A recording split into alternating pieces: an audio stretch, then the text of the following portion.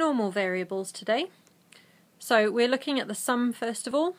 If we've got these two distributions, x and y are both normally distributed with means of mu1 and mu2 and variance of sigma 1 squared and sigma 2 squared. Okay, so just stating them in general terms. So if we wanted to do the sum of those distributions, then we would add the means and add the variances. Now if we consider that we took x1, x2 and so on up to xn as independent observations from the same distribution of x, then we can follow through the logic there that if you were wanting to do the sum of those, they would also follow a normal distribution where you added up the means, just like we've just seen with the x and the y's, except this time the mean is the same thing every time. So we're going to do the mean n times. And the same with the variances, they'll get added up n times. So what you end up with is this result. Now if you're thinking about the difference, if you did x minus y instead of x plus y, you would get that it follows a normal distribution. You would do the first mean minus the second mean, but then your variances would be added together. Remember, with variance, it's a positive measure all the time, so you're going to add those two together. You won't subtract them. Okay, so let's have a look at some examples.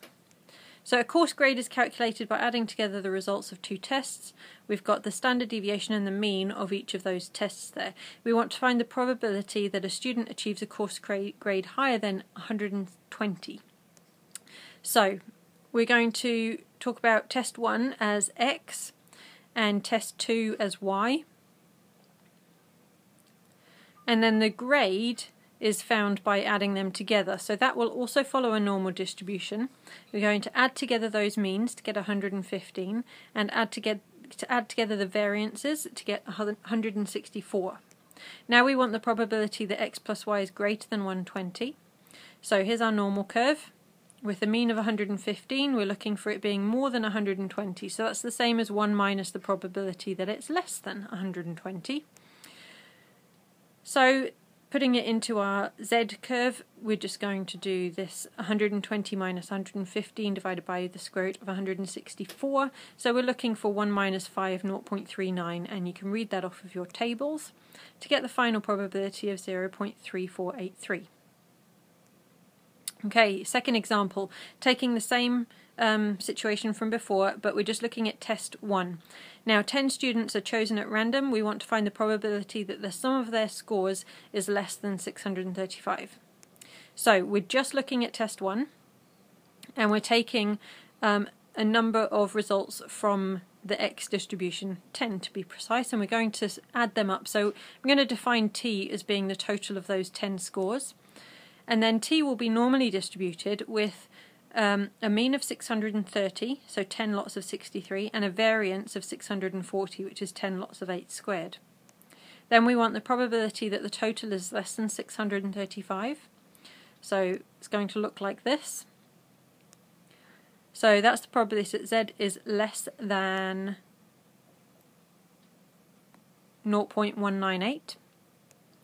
So that gives us 0.5785. Okay, and then looking at test 2, these results are normally distributed, as we saw before, but the course leader decides to deduct marks for poor presentation. So the number of marks that were deducted is normally distributed with a mean 5 and standard deviation of 2. We want to find the probability that a student has a new score less than 50. So we'll call test 2 A and the deducted marks B. So A is normally distributed with mean 52, variance 10 squared, and B is normally distributed with mean 5 and variance 2 squared. We're going to calculate the new score as A minus B. So their original test result minus the marks that were deducted for poor presentation.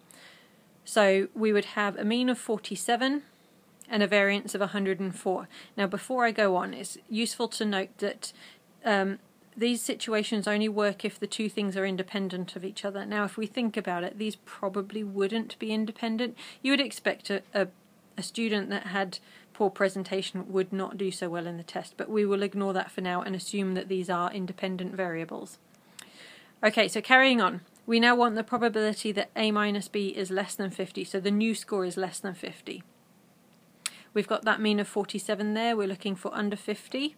So that will be the probability that Z is less than 0.294. Reading off the table, we get our final result of 0.6156.